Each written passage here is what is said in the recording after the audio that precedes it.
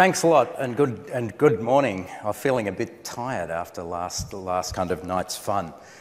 So I'm here from the Smithsonian, and I work here at this museum. This museum is perhaps one of the hidden kind of treasures in the Smithsonian's portfolio of museums. We're in kind of New York, and we're in this old house that reopened after a 3-year closure in December 2014. This was Carnegie's house, and it came to the Smithsonian in the 1970s, and the collection dates back to the early 20th century. So we've been doing a minor renovation, reconstructing the entire building, and in reconstructing the building, we also rethought the purpose, the mission, and the way the experience of this building would be delivered to the hopefully new kind of visitors we would attract. And we restored it by hand in many cases. This is the teak room. But it's still pretty small. We added about 60% more gallery space. But this is the sort of kind of museum that in the past people on Yelp, people on TripAdvisor would say, it's probably about a 45 kind of minute experience. And I should also point out that we are the one Smithsonian unit that charges admission. So that's kind of a different way of thinking about things in New York. So we have an interesting collection. We have a series of bird cages from the early 20th century, the early 19th century. Actually, some of the first pieces in the collection are these bird cages. Lots and lots of buttons, wallpapers, which are important, as you'll see later on, textiles, cricket cages. So not only birds, but people kept crickets as pets, and lots of porcelain animals, some of which are really cool. So this one is the one that my team calls the spanking cat, which of course is the mascot for my digital team that is there to disrupt and innovate. Anyway, so before the museum closed, there was a series of press pieces that really started to point out the challenges of bringing this collection and its relevance to the 21st century. Because we also have an amazing collection of contemporary design, so posters, products, and increasingly software. This is a piece that my team acquired for the collection. It's actually an app, and it was the first app any Smithsonian museum had added to its collection. Also, we're starting to see software and code become physical things. So here's a 3D printed vase that's in our collection from a British ceramicist acquired in 2013. Now, my team acquired alongside this piece the source code for it, so the way that vase was made. So this is sort of the beginnings of the collection beginning to shift, as well as the building beginning to shift. So we have a lot of stuff. We really have a lot of things. And of course, in the modern age, all of the images of these pieces would of course be on the web, freely available. So in reopening the museum, we needed a way to physically assert the importance of physically visiting the museum, when in fact you could and should be able to see all of this stuff from home or from school. So the building is now renovated, and it looks a little bit like this. So this is our foyer space and one of our gallery spaces. And this, for many audiences, has a kind of threshold fear. We talk about threshold fear a lot in the museum world, because in the 19th century, museums were built with these enormous columns, and they were these physically imposing buildings. But this threshold fear keeps out many audiences that should own these places. This is what Michelle Obama said when she launched the Whitney. This threshold fear keeps out the very audiences that these museums, particularly the Smithsonian museums, are there to serve. So, in thinking about what success for the museum, a reopened museum, would look like, my team thought about these kind of goals. Increased visitor diversity, having people spend more time on our site. So 45 minutes for an $18 kind of dollar admission charge, you know, it's a bit tough. So could we extend that out? Could we keep visitors satisfied? And importantly for us, could we get them back? And to do that, we would need to have innovation internally to the building, which would generate a new capacity to collect and exhibit the present as much as the past. So how kind of might we exhibit software and code alongside things from the early 19th, 18th centuries? So of course we would roll out a citywide campaign to tell people that we'd reopened or launched in many ways. And this was a geo-targeted, campaign around the city. So this is from Williamsburg, to tell people that they needed to come to the Upper East Side to see this new thing. But in fact, it was the experience that would become the way we got repeat visitation. And word of kind of mouth was really going to be the sustainable key method of marketing for us. So user experience became the differentiator. So thinking about user experience, technology was going to be key. And the technology challenge we posed to ourselves, as well as the 13 design firms we worked with, was this. We needed to break that threshold fear as soon as people came into the door, and give kind of visitors explicit permission to play and to behave in different ways, in ways perhaps they didn't think they were allowed to behave in such an ornate building. And because they would come in groups, pairs, families, we needed to make sure that those interactive experiences that they would have were not solitary ones. They needed to afford a sociality. We needed to help visitors record and remember what they did.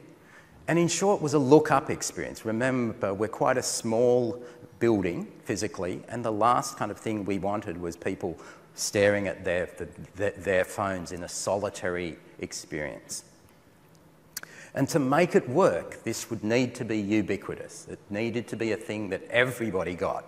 Because we knew that technology, once it was rolled out within the building, would change the way visitors behaved. And we needed an opinion on what our preferred method of people engaging with us was. So Local Projects, a firm in kind of New York, came up with this idea of, well, you're a design museum, so why not give everybody a pen? And that pen would allow people and encourage people to create and record what they did. And it would get you away from your phone and in their words, bring you closer to design itself. So the pen had a functional role, but it also worked in a different way and communicated to visitors that this wasn't a kind of museum of art, which was about looking at art, but it was a design museum. And design is about doing things, not only looking at things. And interestingly, this fits our narrative stretching back to the early 20th century. Because in the early 20th century, this is a photo from the 1920s when the collection was housed at the Cooper Union. And you can see here people using the collection to be inspired and create new things from. And it's not an app, right? Importantly, it's not an app. So what did we do? We worked with a whole bunch of firms, GE, Cestel, a firm in Spain, and Make Simply, to build this device from scratch. And what's changed when I started working on the web about 20 years ago, we are at a similar stage with physical products that we were at with the web in 95, 96, which is very exciting. So this was supported by Bloomberg Philanthropies, and this is what I've called venture philanthropy. This is a way of thinking about and supporting risk. So, product design sprint with GE ended up in this. This is a video that plays as visitors come into the door. And it communicates to visitors that this pen that you get is a thing that you use to collect things from around the museum and explore on tables throughout the museum. And importantly, is connected to your ticket. So this means that when you go home, you can log in and see all of the things you have collected and made. And so visitors come up to the labels in the museum and they physically press those kind of labels. The pen vibrates, which helps them remember and select things. Makes it more intentional than just photography. And because it has no screen, it is very comfortable for the 8-year-old as much as the 78-year-old to use. And this is the big interactive table, so very social experience, like a shared coffee table experience in a cafe. People can use the pen to just search by drawing lines and shapes. They can explore things in our collection that are on show as well as things that are not on show.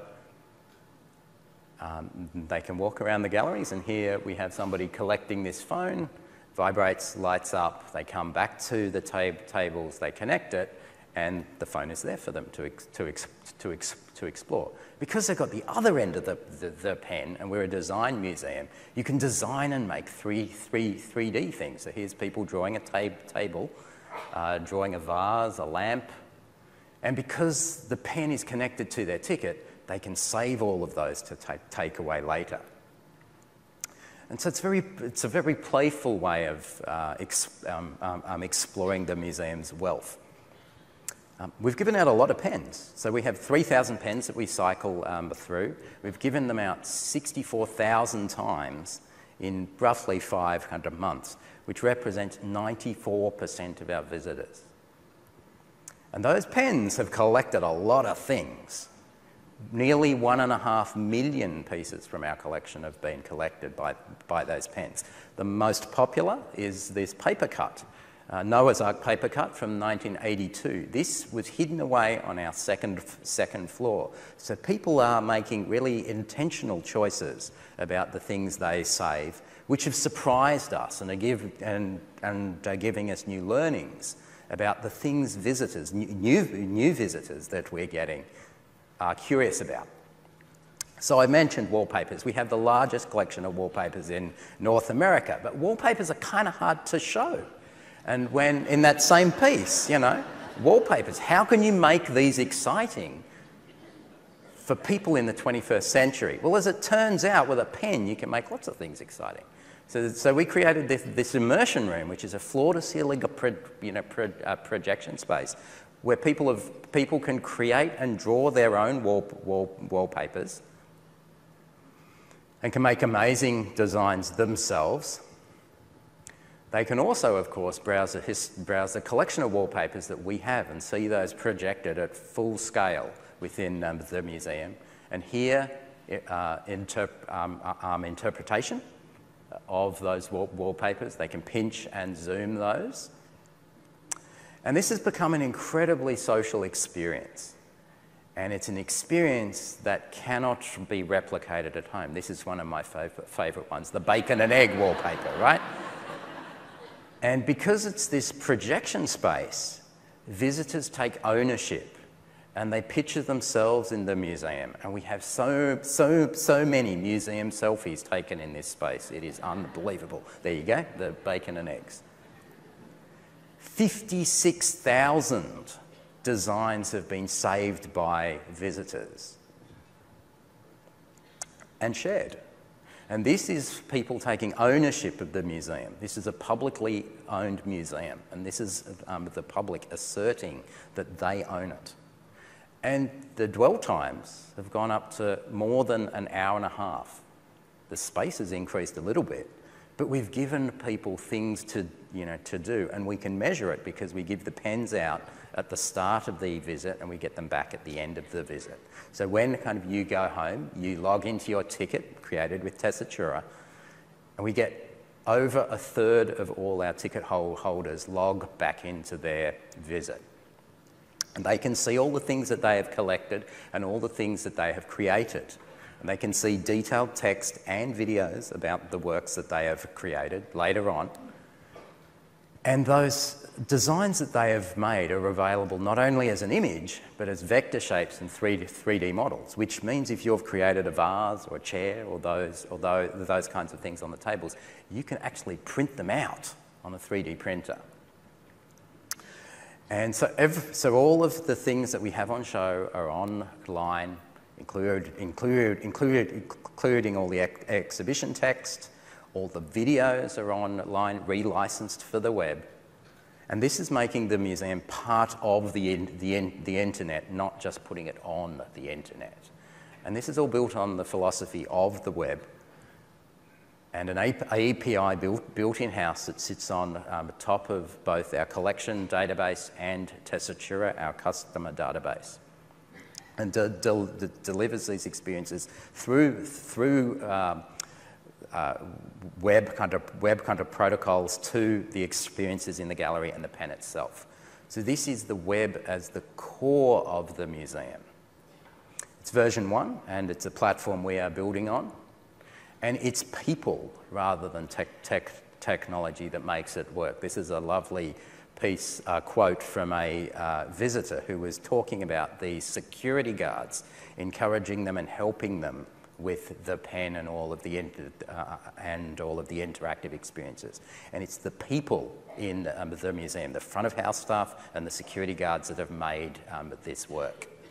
So the Cooper Hewitt has become more than a mission, a collection and a building. It is now really a mission, a collection and an experience that is delivered through media and through the building itself. And in the New Yorker, this review summed it up by saying, finally, the mansion, this ornate mansion, now works for all ages.